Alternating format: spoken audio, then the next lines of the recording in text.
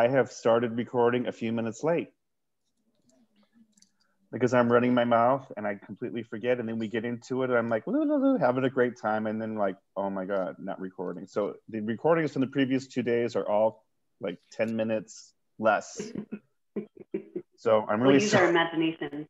I'm really sorry about that. Yeah, use your, this is the imagination time and you are recording now. So this blather will be there for you when you go check it out. Oh, and there was one question, and it may not be obvious to you depending on your interface, but there's a transcript that is automatically generated.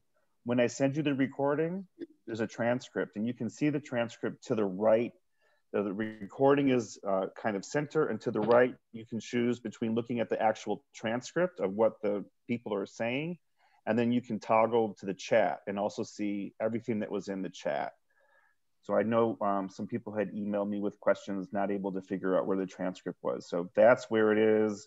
It may look differently on your computer or on your web browser, but, and I'm happy to help troubleshoot if you're having issues. So why don't we go ahead and do our Zoom storm? And this is just a way to get everyone to participate, even the shy ones. Even the fashionably late ones who I'm seeing in the chat. So the Zoom storm is, this is how it works. You're gonna type in your answer to the question I ask you. You're not gonna hit send or enter until I say go, and then the chat will populate with just amazing feedback and content and opinions and all of those things. Facts, figures. So today I thought the question could be, we were talking about this in the chat. We were talking about this as we opened. So why don't we continue this? Why don't either one thing that you've really appreciated about the virtual conference, or one thing that you would like to see fixed or improved? So you can go super positive, rainbows and lollipops, the thing you love, or you can share to share, you can choose to share constructive criticism, something that could be fixed. And I'll actually scoop all these up and make sure we share them with Sharon and all the other people. So you've had plenty of warm up. You have your answers typed in. On a count of 3, you're gonna hit enter. 1, 2, 3, enter. All right, I saw the Delaney talk was dope. I'm liking that. The hallway conversations. Where are you having hallway conversations, Angela? What hallways are you in? I need to find them. Well, so thank you for hallways, yes, in quotes. Thank you for the feedback. I will look through, and I promise if there's it's all good, but things that the CROI planners need to see, we'll definitely put that in there. Be sure to fill out your evals, and be sure what in the middle of chats today or in the middle of QA, if you're running into problems, start complaining in the chat. You'll get attention. The chats are highly moderated. So don't just be frustrated, complain, and maybe we can get things fixed and better. So with that, I'm gonna turn it over to Ntando and Stacey, who are gonna introduce our topic for today in bNAbs, and our special guest speaker, Marina. So thank you so much. Perfect. Thank you very much, Jim. And you're reminding me why I call you Uncle Jim. You really kept us with your charts throughout for about 15, 20 minutes, which I think is very lovely. True uncle style. And again, really welcome. This is one of the great sessions. I mean, the sessions that we have as advocates to really look through the stuff that is happening at CROI. And so I'd really like to say good morning to all of you that I see are having breakfast, and good evening to all those who are having margaritas, or afternoon. I'm not sure what Midnight and Udom and others who are in the far West are having at this time, because it's quite late for them, but really appreciated that we can be joined in this manner. And again, today we're really talking things broadly neutralizing antibodies, and shortly known as bNAbs, which we know that they have a lot of potential to contribute to the global HIV prevention, treatment, as well as cure agenda. And I think we had some of that previously. And bNAbs, as I think most of us know, an approach where antibodies are naturally developed. Well, I mean, they are really worked out to assist the immune system, which naturally is able to really help us to fight a lot of infections. But sometimes we know that the virus, especially HIV, evolves faster than the immune system. And the antibodies that we naturally developed are not really able to help fight that. So when that happens, the development of special antibodies really comes into play to really help, at least hopefully, with all of either prevention or treatment. And I think, as we initially said, it has potential to help with cure efforts. And today we really will be talking about that. And we heard about this during the opening plenary. And that is where we have one of the speakers to really speak to us. I think, was it the opening or Monday? I cannot remember.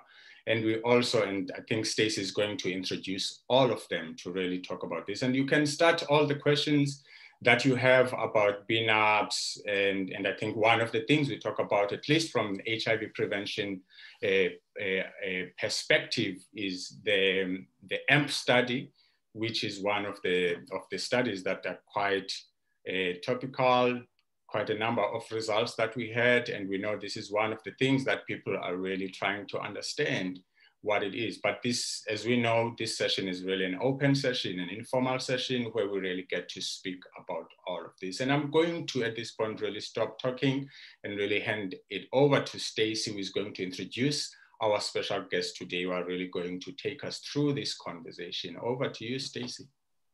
All right. I'm really not going to speak for long at all. I think I'm going to just quickly hand it over to Marina Caskey, who is with us and is going to provide sort of the overview of the bNAbs pipeline for us.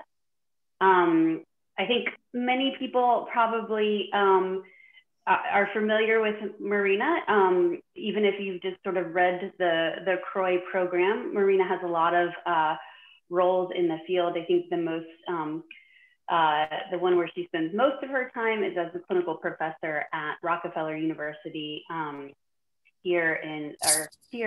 not here in New York anymore, but in New York, where she's heading up the clinical development of some of their bNAbs candidates.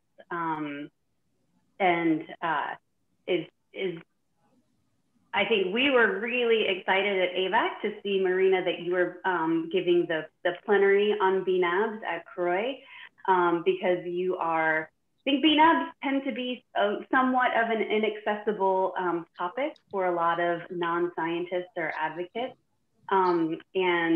At AVAC, we've discovered that there are a lot of like hip young researchers out there who are really fun to talk to about bNAbs, and Marina is one of those. So excited that you're giving the plenary, and also really excited that you're here with us today to give this. I do want to also quickly say that we also have Shelly Karuna here very early, as some of you are from the West Coast. And I think many people probably also know Shelly. She is from the HVTN and is one of the lead investigators from the HVTN side on the AMP study. So is not going to give us an overview at all of AMP, but is definitely here to provide some insights on that to follow on from Marina's overview. So Marina, I'll hand it over to you. And I think you're not going to use slides, correct? Well, I just pulled a few slides that I can project so that it also helps me get oriented. So let me just do that. Great. Hoping that after a year of Zoom, I can do this properly. Because I'm going to have to do it again formally for the plenary. Okay. All right, you're able to see my slide, right? Yes. Looks Yeah. great. Okay. Perfect. So Thank you know, if you've seen me speak, you've seen this picture many, many times. But since the topic is what's in the pipeline, I think, well, first, I think that for all of us in the HIV field, I feel that this year, in many ways, was impose a pause for us, and we had to repurpose a lot of what we were doing towards COVID. And under that umbrella, we've learned a lot about SARS-CoV-2 immune responses. We've seen a lot of monoclonal antibodies move forward really super fast. And then we have a lot of very exciting results from clinical trials with those antibodies.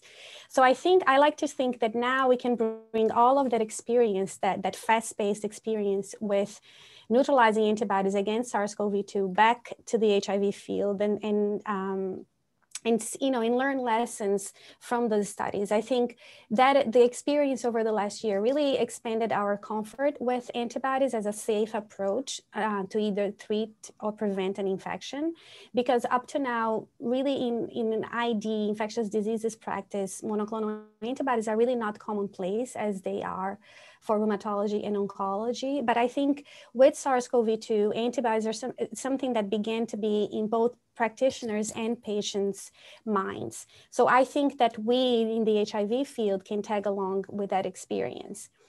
But of course, you know, the two infections are very different. With SARS-CoV-2, you get antibodies that are highly neutralizing very early after an infection. Whereas for HIV, it really takes a while after someone is infected to go on to develop these antibodies. So there are important differences, but I think that we really learned the potential of antibodies this past year. So where we are with HIV. So this figure here shows the envelope trimer. And the different colors show the different areas on the envelope that have been described as being susceptible to neutralization. And each color list of antibodies, they all have these number names for now, are antibodies that target those different areas on the envelope. And, you know, this is an older slide. These are all of these antibodies are in the clinic. Now, I added 118, which is an antibody that is not yet in the clinic, is a natural CD4 binding site antibody, which I think we may hear more about going forward, because it's very interesting because it has a different pathway to resistance, meaning the viruses that to become resistant to 118 follow a different pathway than becoming resistant to other CD4 binding site antibodies like VRC01 or 3BNC. So I think, and then there have been experiments in laboratory animals showing that even viruses that in the in vivo experiment became resistant to either 3BNC or VRC01 could still be suppressed by this antibody. So it'll be interesting to see what, if this particular one really becomes a clinical candidate. So all the other antibodies have been in the clinic in one way or the other. In general, the experience with HIV bNAbs has shown great safety. I think the AMP study really highlights this because, and I'm happy to hear that Shelley is here. AMP enrolled a few thousand individuals, more than 30,000 infusions were given. Very infrequently, there were infusion reactions. In general, it was highly successful in terms of safety. The only safety signal that there has been found to date was with 10E8 LS, and that where it caused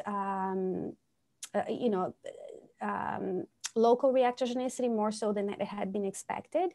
That I believe now has been figured out that it was about a particular portion of the antibody sequence. I'm not sure if there's an idea of bringing this antibody back into the clinic with further modifications or not. But this was the only really of all of these antibodies that have had a concern. PGT-121 for Gilead, it's something that hasn't been out in the public, but there has been a discussion that there was also a signal with their version of PGT-121 that led to modifications in cell counts, but we don't really know the full story there. But otherwise, many studies have happened in general safety, safe approach. The various antibodies targeting these different areas on the envelope have shown to decrease viral loads and to have the half-lives that we expected an antibody to have, which is of about 2 weeks. In terms of antiviral activity, as it would have been expected from what we know with antiretrovirals, one antibody usually leads to resistance. So that's why, as it's becoming clear also for COVID, combination of antibody is important. The half-lives can be really extended significantly by these so-called LS mutations. And now all of these antibodies that are entering the clinic for HIV contain these mutations. But really what we are very excited about is how is it that antibodies are different from ART? And that really falls under the umbrella of, can antibodies be used for remission approaches? And the reason that we think that they are interesting and they have something to add beyond standard ARV is because antibodies, not only they have, antibodies are these Y-shaped molecules. The open part of the Y is what recognizes HIV, but the bottom part, which is the FC portion, is the part of the antibody that interacts with the rest of the immune system. And when antibodies do that, they can, for example, over here, you can see this figure of an infected cell where it's expressing, envelope trimers that can then be bound by antibodies. So the antibodies can recognize this. And then by doing so, it sort of tags this infected cell and alerts the immune system that this is a cell that should be destroyed. And then it pulls in NK cells, macrophages, etc. And then with viruses that are circulating, antibodies again can form these complexes between the virus and the antibodies. And then we know these immune complexes are then picked up by dendritic cells that then can boost existing immune responses. So it's not an inert type of small molecule. It has this ability to really alert the immune system to this challenge. And then so that's the reason why bNAbs are being considered for remission strategies. And there have been very exciting, interesting studies in non-human primates where antibodies were given either during early after infection with HIV, either alone or in combination with other immune modulators, like either with vaccination or with TLR agonists. And in these non-human primate studies, there's been a subset of animals that go on to achieve the long-term control. It's not yet well understood what distinguishes the animals that go on to control for a long time versus not, but there's a lot of investigation trying to understand what really distinguishes and what's driving the control so that we can then borrow this knowledge and apply to clinical studies. But taking a step back, so there are many antibodies that have been discovered. Many more are being discovered, like that 118 that I highlighted. We know the basic concepts that they are safe, they can lower viral loads, they have good half-lives. So, and they have this potential to interact with the immune system. So when we put all of that together, where can antibodies fit when we're thinking about handling HIV? So they could have a role in prevention because they are long-acting. DLS modifications that extend half-life for a long time may make it possible for the antibodies to be delivered subcutaneously, and then perhaps there is saving in costs of implementing such an approach if the delivery is sub-Q. Although the AMP study showed that there is acceptance to an intravenous infusion. And then perhaps if this intravenous infusion could be only once a year, you would find good acceptability as well. Because antibodies are safe, could they be particularly useful in subpopulations or different clinical scenarios like mother-to-child transmission, for example, during a period of breastfeeding? When we think about antibodies in the context of therapy, I think I could add to these two subpopulations, you know, so they are long acting. So perhaps they could be a tool to have in populations that have challenges with having compliance with daily medication. Perhaps because they have different mechanisms of resistance, perhaps they could be looked at as yet another class and be used as salvage therapy for individuals that have failed multiple other regimens. Or they could be paired with other long-acting ARVs, for example, as you know, the field is in general moving towards delivering ARVs that, you know, focusing on ARVs that could be delivered every several months.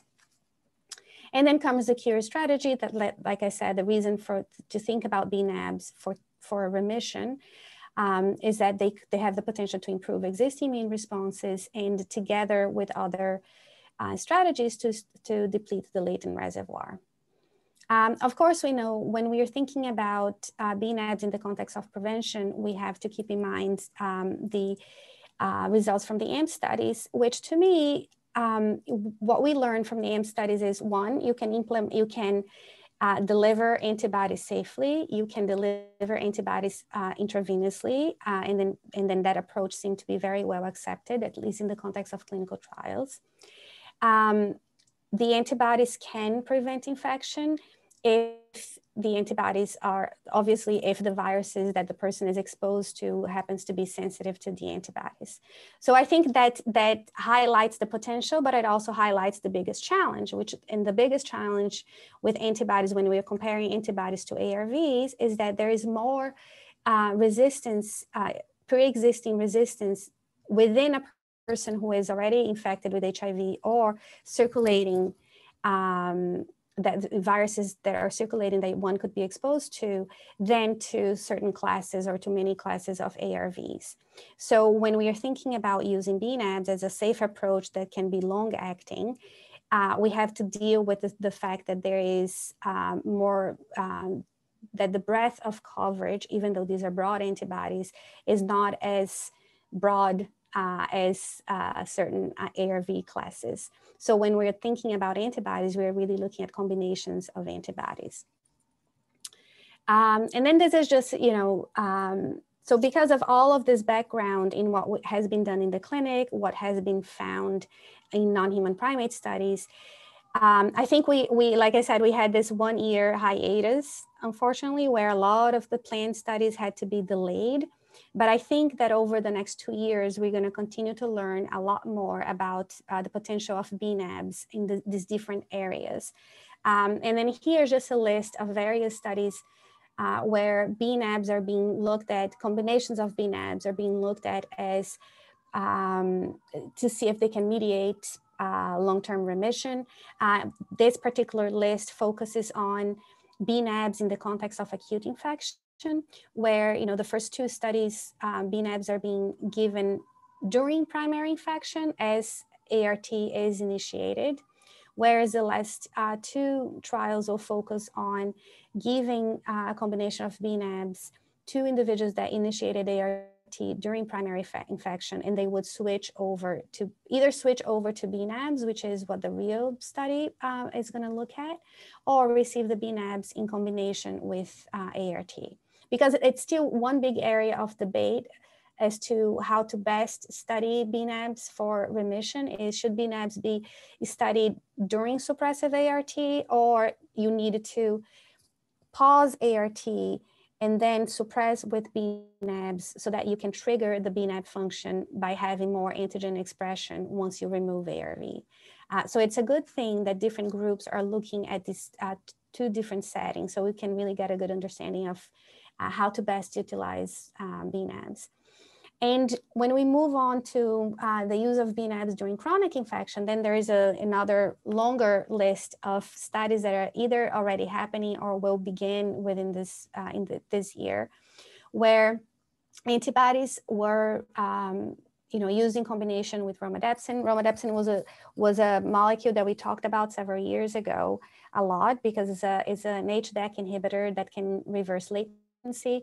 It has fallen out of favor because the reality with the latency reversing agents so far is that none of them reverse latency in vivo sufficiently to really make a clinical impact. But these are studies that were done with Olis Solgaard with 3BNC, one of the antibodies that we work with. And we are going to be seeing results from these two studies soon. The first one, Oli already presented some results last year at CROI, and now we're submitting a manuscript. But for newer approaches, combinations of antibodies are going to be tested in combination with N803, which is a cytokine agonist. Again, these two studies will look at bNAbs plus this immunomodulator in two different situations where the intervention happens under ART suppression or during ART discontinuation. There are also studies looking at bNAbs in combination with type 1 interferon or with TLR9, again, to modulate immune responses together with the antibodies. And then there are more complex type of regimens that are being considered. So Steve Deeks has already a study that is ongoing where the individuals are vaccinated with 2 different therapeutic vaccines, and then they go on to receive the TLR9, and then they receive the antibodies combined with the TLR9, a portion of the study under ART suppression and a portion of the study after ART is discontinued. And the ACTG is working with Gilead now to launch another study that looks at the same approach where there is vaccination, bNAbs, and a TLR agonist. So again, these are all either just started or planned to happen this year. So in 2 years from now, I think we're going to be in a position where we'll have accumulated all of this information from all of these early stage clinical trials to really have a good sense if antibodies can really do these interesting things that we believe they can do from preclinical studies in terms of modulation of immune responses and interfering in the reservoir. Can this really happen in vivo in a way that it affects virologic control? And if so, which ones are the strategies that are most promising and then that should be taken forward into larger studies? And then, looking forward for things that will maybe coming down the pipeline, like I said, so there is this new CD4 binding site antibody. New bispecific antibodies are being developed. I forgot to mention that there is one bispecific antibody in the clinic. There is another one that is a trispecific, so it means that it binds to 3 different areas on the envelope that is also in the clinic. Both of them have shown to be safe so far, which is really good news because they're different looking molecules. So to know that they're safe, it's a very important first step. And then there's a lot of excitement about delivering antibodies in different ways. Instead of giving the protein, the antibody itself, delivering the antibodies in systems that could self-renew, so to speak. So there is a lot of, so there are AAV vectors. So here, it's a virus that carries the bNAb sequence that will then be delivered like an immunization, and then the cells are going to go on to produce the specific antibody that vector carries. And then there's been clinical trials already of 2 different vectors that again show that the approach can be safe. The challenge with that approach is reaching high enough level of the antibodies and then having prolonged production of the antibodies, because at one point the body can sort of reject these vectors and then antibody production could then be shut down. And then similarly, there are DNA gene transfer, and B-cell engineering. So these are B cells that are modified to produce the specific bNAb of interest. So these are in earlier phase of development, but again, in a few years from now, we may be seeing such approaches coming to the clinic. So, going back to these 3 different areas, where we are in terms of prevention, we now have proof of concept that antibody-mediated prevention works against sensitive viruses. We have studies showing that virus suppression can be maintained by combinations of antibodies as long as those antibodies match, so to speak, with the viruses that a person harbors. They do have advantages because they are a safe class of molecules. And then perhaps another advantage is that antibodies would not be selecting for ARV resistance. So if used in the context of prevention, for example, if there are breakthrough infections, there shouldn't be the concern of interfering with a person going on an integrase inhibitor. for example. However, we have to deal with the fact that there is pre-existing resistance, both in the context of prevention and therapy. Antibodies so far continue to be of high cost to manufacture, but again, from SARS-CoV-2, we are learning that these costs can be decreased. And then, like I said, there's these promising new technologies of how to deliver antibodies long-term.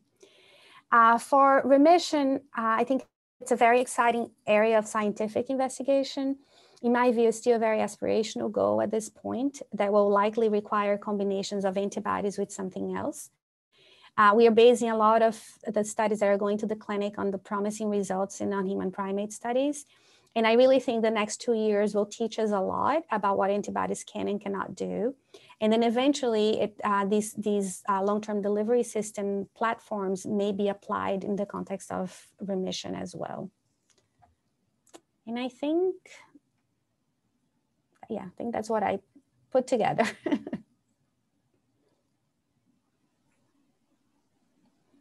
Great. Well, that was a whirlwind of bNAb information, and hopefully just a primer to get us set up to hear more from the plenary in a few minutes. We do want to hear from Shelley and kind of shift to maybe sort of some of the kind of the AMP implications and connections with what you presented. But I know I do want to just take a brief pause because that was such a broad kind of overview and touched on kind of the therapy and cure pieces as well. So wanted to take just a minute to see if people wanted to jump in with questions now. And there were a couple that came through from in the chat. Well, let's highlight. Indeed, and we see that there's really a lot of conversations happening in the chat, but really if you'd like to say something, just go ahead. And I think one of the very nice things about this is really the broad, I mean, the presentation is really speaking about bNAbs broadly for all of the, you know, either prevention or treatment and many other things that it can do, which I think makes it nice for the varied interest that we have at this group. So please either lift your hand or unmute and say something. I see somebody's hand is up and it is Richard. Please go for it, Richard. Thanks, Ntando. I just wanted to, this is probably a better question for Gilead, but do you know, Marina, if they're going to give up on that PG121 antibody and shift to their others, or will they continue? I don't know. I don't know if they are, you know, they now have 3B&C and 1074, so they are planning studies with those two antibodies. I don't know what their plans are for PGT121. Thanks.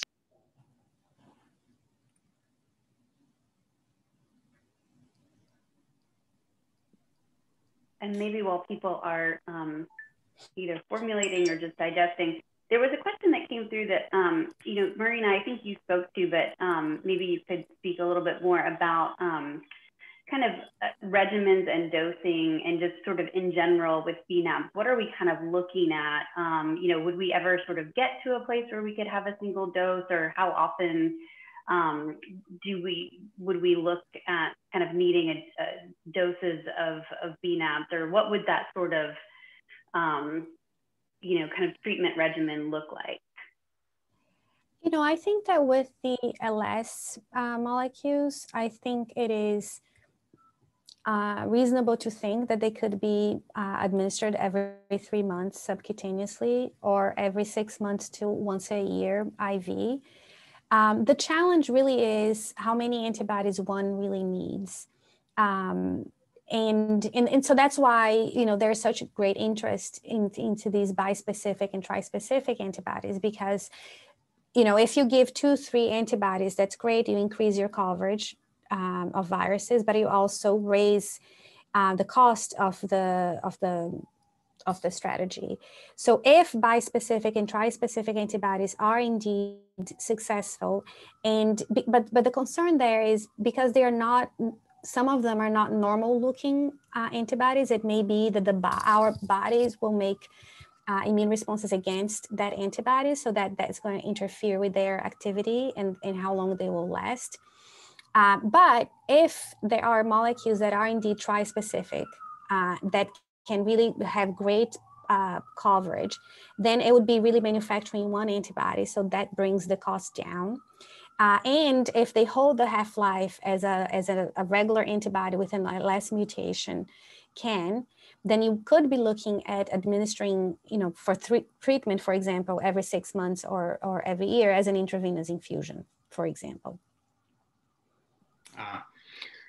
Now, I bet Simon and Michael, Simon is on the RIO study and Michael is on the ACTG study. They have some questions based on their experiences as committee representatives in those studies. Over to you, Simon and Michael. Simon can go first. So thanks, Marina, fantastic talk.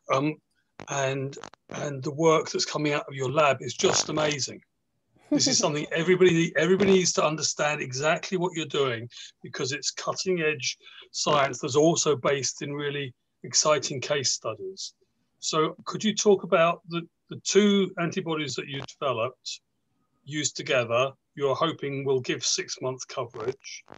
Can you talk about the couple of cases where people stopped treatment and they had a long response? Right. Right. So we had one study where 2 individuals that received 3 doses of the antibodies over a course of 6 weeks. After they had discontinued ART, they continued to maintain virus suppression for a very long time.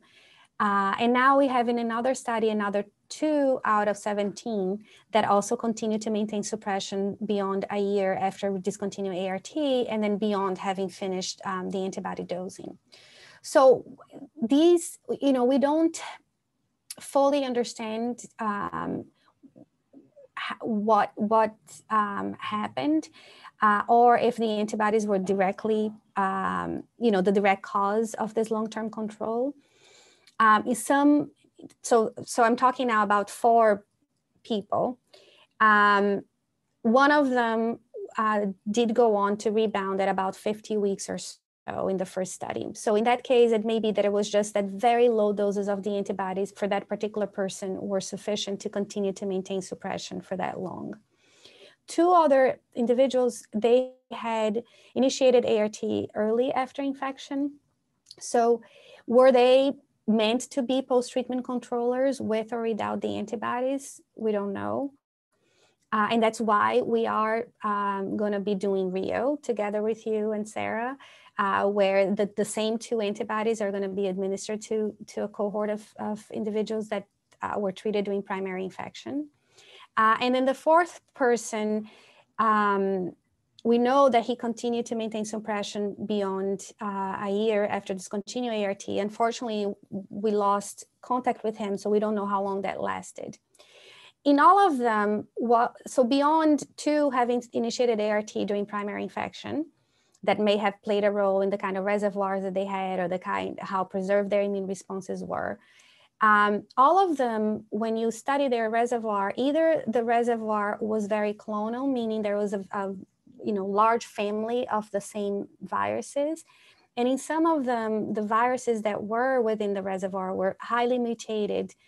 Of course, everyone has a lot of defective viruses, but in some of these 4 people, the viruses were really, even the ones that did not look defective, it was the lab had a very hard time amplifying these viruses. So it may be that there was something really to do with their reservoir that made them prone to have controlled. Did the antibodies modulate their immune responses or interfere with the reservoir in such a way that prevented them from rebound? It's something that we don't know for sure. And that's why we are expanding into other studies now. And just a quick question. Oh, sorry. Go ahead. I just said thank you. That was the perfect explanation. Thanks. And Marina, are the 2 antibodies that you're talking about, or is it 3BNC117 and 1074? Right. Yes. Okay. That just came up in the chat, so just wanted to clarify. So maybe Michael, over to you. Thank you.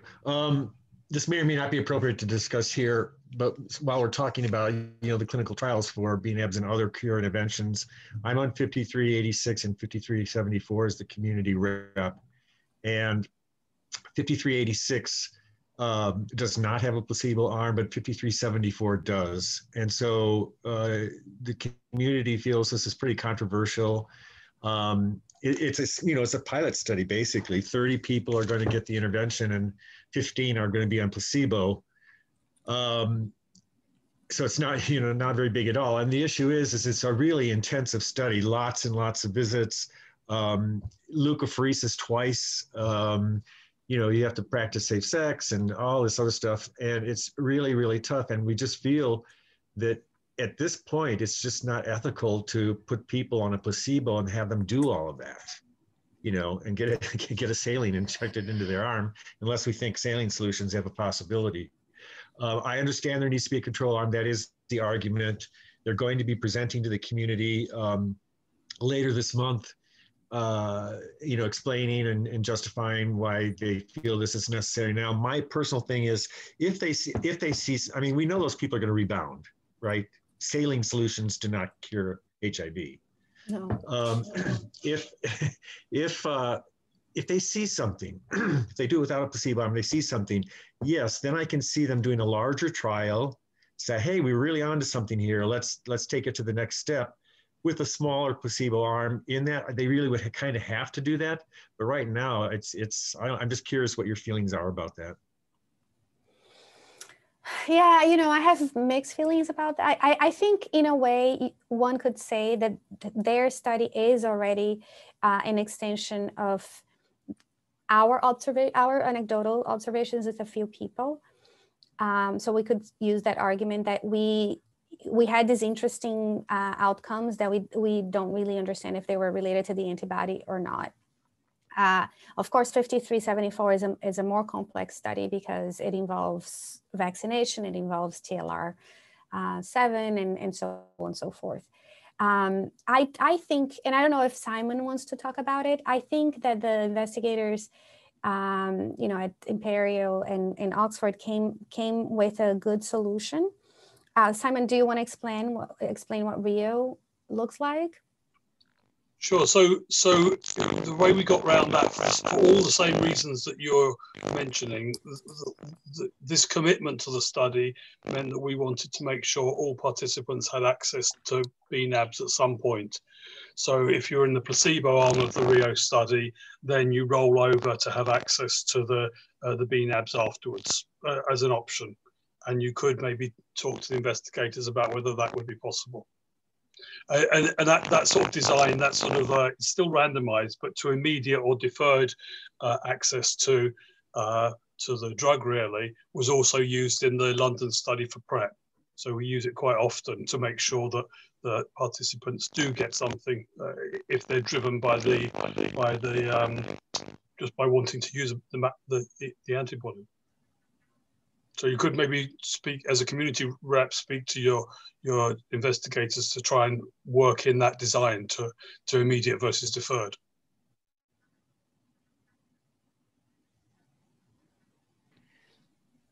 Great, there is so much. Thomas, we see you. Udom, we see the questions, and Paul. And in fact, there is a lot more to really talk around this.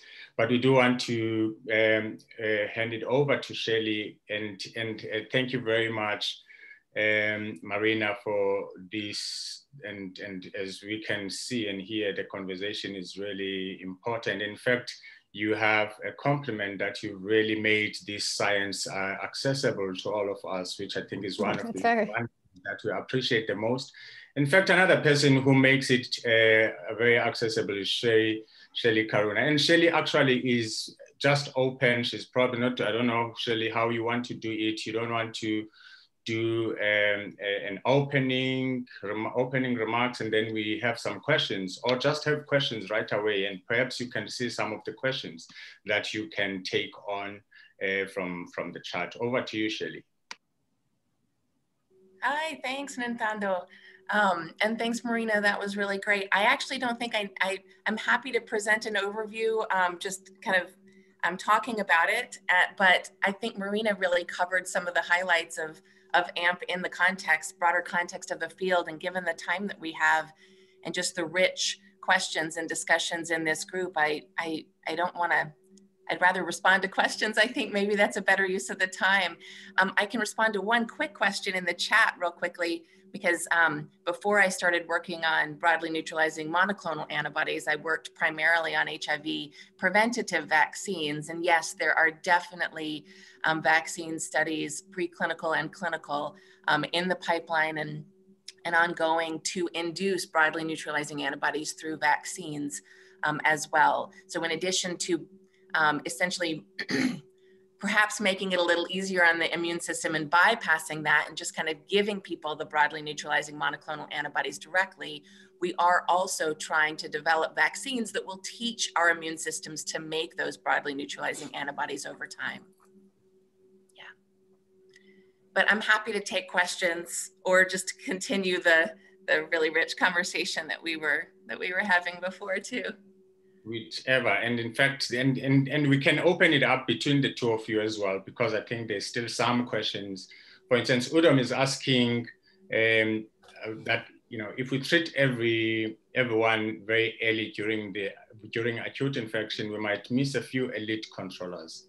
So what's the possibility of that happening, and what options do we have if we don't treat everyone as early as possible? Is that ethical? Anyone can. Ellie, do you want to? Well, I mean, I can. Yeah. Sorry, Marina. No, go ahead. Go ahead. Go ahead. You go ahead. I can speak to this in many ways in the context of AMP, but maybe Marina can extend that even more broadly. I think it's actually quite crucial for our clinical trial participants, and we worked very hard on this in AMP, to facilitate early access to ART and adherence to ART. I mean, it's it's just a responsibility, I think, of us for people who contribute to our studies. And it's an advantage, if you will, that people who are already linked into at least a clinical research context can have that linkage to ART provision smoothed, hopefully, through that, you know, access already. In fact, in AMP, we monitored this pretty closely. We had still about 70 to 80% of our participants who were linked to ART within the first month after their diagnosis. And keeping in mind that the study evaluated, did HIV diagnostic testing monthly. So these folks were identified with HIV ideally earlier in the course because they were getting such frequent HIV testing, and then were actively linked to care and had follow-up with early viral loads, CD4 counts, et cetera, throughout the AMP study. So I think that that's just a fundamental responsibility. It does also potentially, as Marina alluded to, it may set them up to be more likely to be post-treatment controllers. I think we see an association between early ART initiation and ART adherence and post-treatment control. But I think we're still really just learning and exploring that.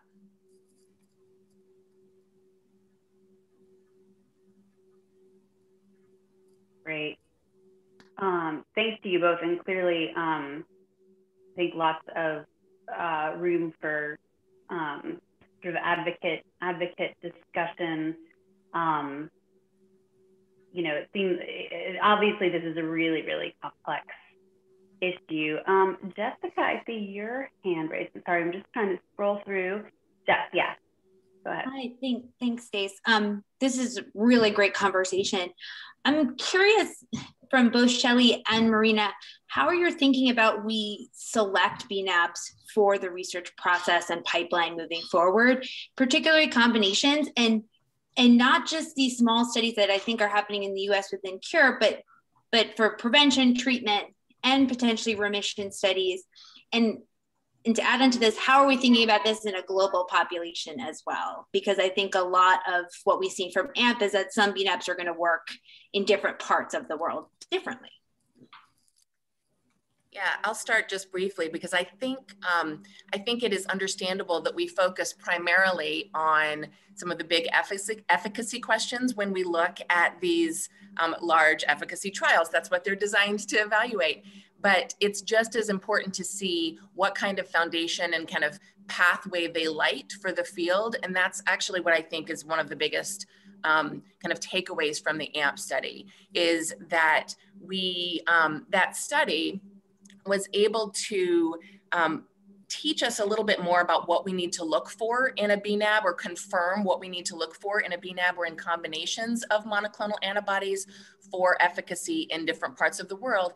And it gave us a laboratory tool to do that. So thinking back, oh my goodness, decades ago now, when viral load was identified as a relatively accessible, in the sense that it's from blood, tool to see kind of where folks were in their, with respect to their HIV and how the virus was doing in their body. For us to have that kind of relatively accessible tool to evaluate antibodies as a potential preventative or treatment or curative agent is really a crucial, I think, contribution and way of simplifying the work of looking at broadly neutralizing antibodies in the future.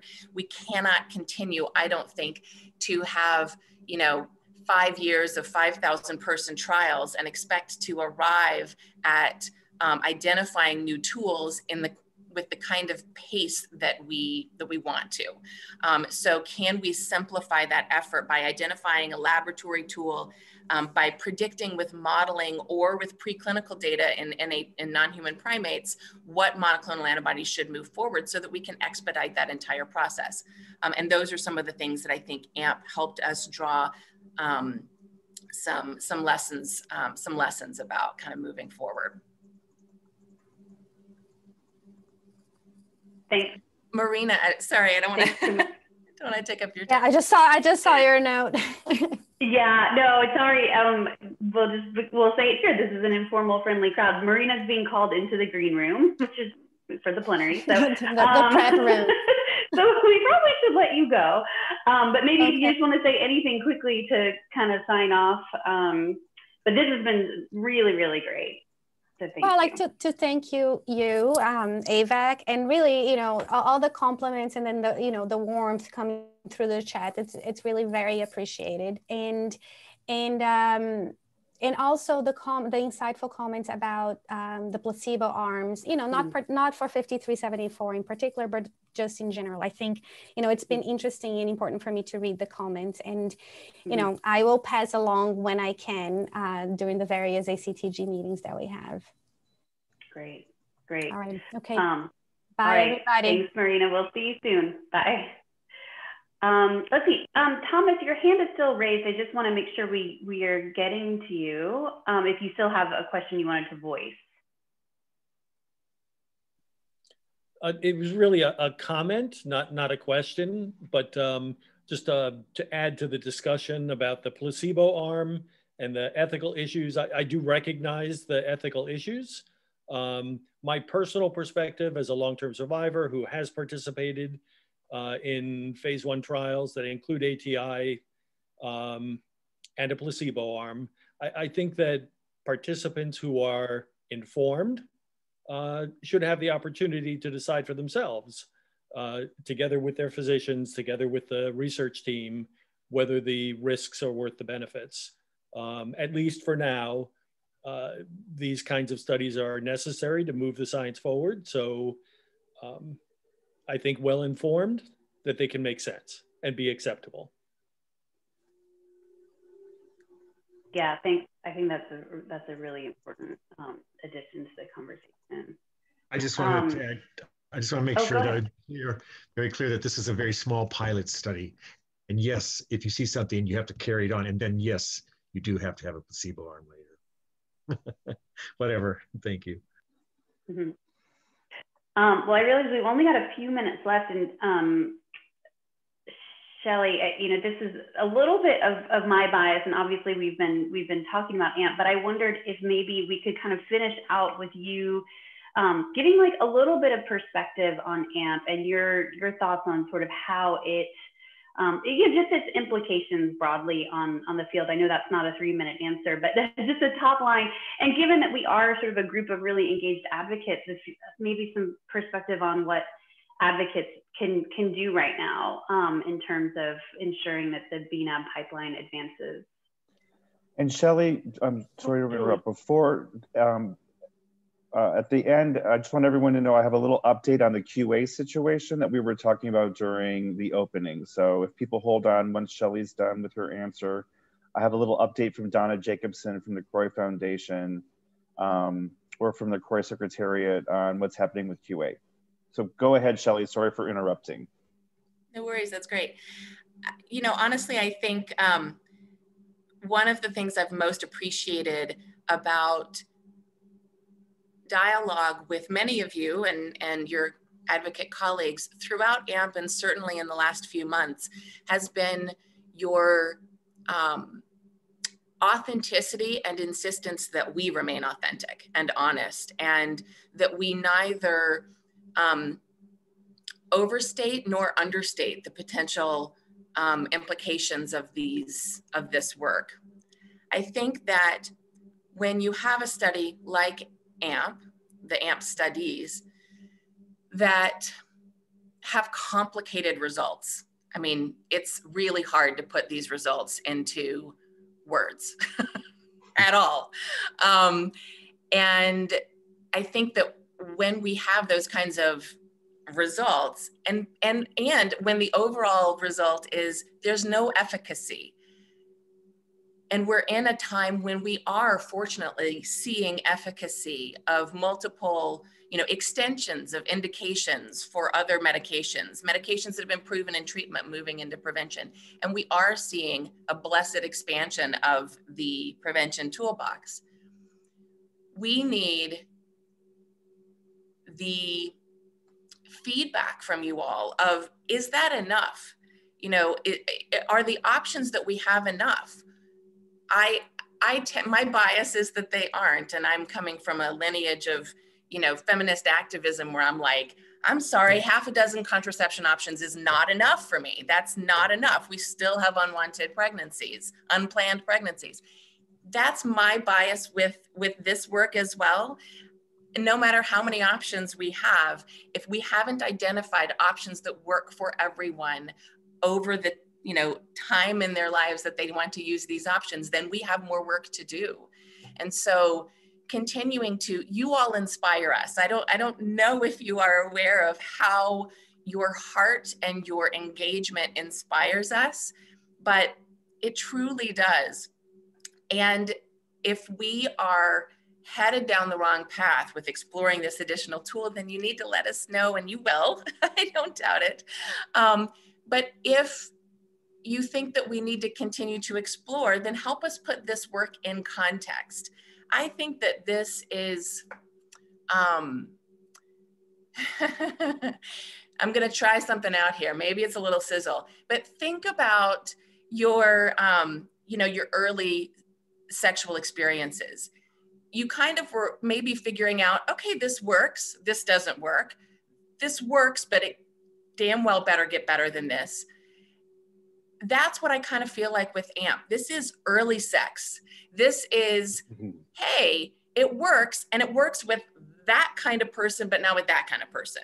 Or it works in this kind of context, but not in that kind of context. This damn well better get better, but I really think it can. And I think that we need you guys to guide that in some ways, right? To partner with us in that in some ways. You can be like our sexual health educators in a sense, and kind of steer, how does this get better? And do that in partnership with us. I think we just complement each other in our efforts. So I hope, well, AMP gave me hope. Okay, this can work. It also gave me a hell of a lot more work than I wanted to have ahead left till we get it to, to a kind of pharmacy shelf sort of pharmacy near you. So There we go. Thanks, Shelly. I think that that's a great way of putting it. And just to say, Danielle put in the chat, it's early for early sex. I don't know if she means early in the day or early in the bNAbs field. Oh, Danielle, it's but never a too great early. analogy. That'll stick with us. Julie, your hand is still up. I just want to make sure before, and we're over time, but I do want to just make sure that you have a chance to ask a quick question if you want to. Thanks.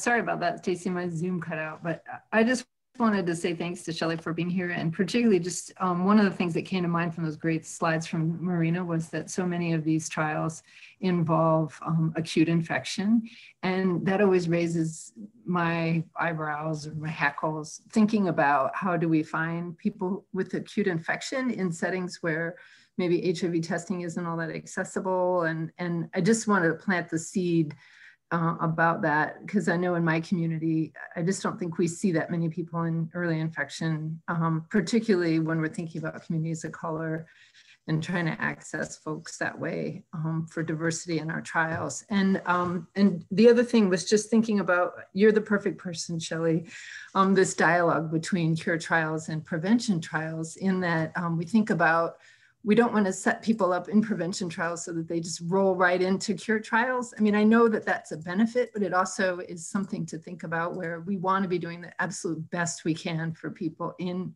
prevention trials to take care of them. And I know that you all do. I'm a big fan of HVTN, obviously, but just planting that seed. I know we've got, Jim wants to tell us something. So thanks again for being here. Appreciate it. Thank you. Yeah, and I also really appreciated your comments, Shelly. I have been someone very skeptical of antibodies, and I've been, doing a lot of poo-pooing, and I think you helped me sort of contextualize. And yes, a sex analogy is always helpful, Danielle, at any time of the day. But I think I'm getting it more and more as I'm hearing these great talks by like you and Marina, so thank you. So quick update before we send you to the plenary, where Marina's in the green room getting ready. We got an update from Donna Jacobson from the CROI Secretariat. They have been hearing strongly all the feedback about the QA and the problems with the QA. So one of the things they're going to do to make it more transparent is, right now you can't see any of the questions that are being asked except for yourself. Those are going to now be made visible, so we have a better sense of just how many questions are there, how much the volume there is, and at least we'll be able to sort of see where we are in the mix, and that we're not just sort of being blatantly ignored. So I think feedback, that happened because we were giving feedback yesterday and complaining and being persistent.